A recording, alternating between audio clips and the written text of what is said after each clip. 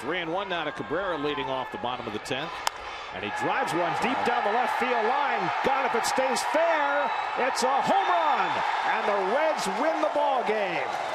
Orlando Cabrera with a leadoff home run in the bottom of the 10th inning off Pedro Feliciano.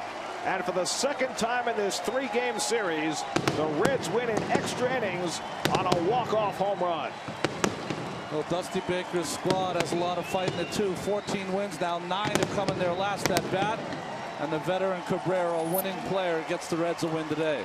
And after Fernando Nieves struggled in his 3rd straight game last night, Feliciano, pitching for the 4th straight day, gives up the home run that decides the series as the Reds take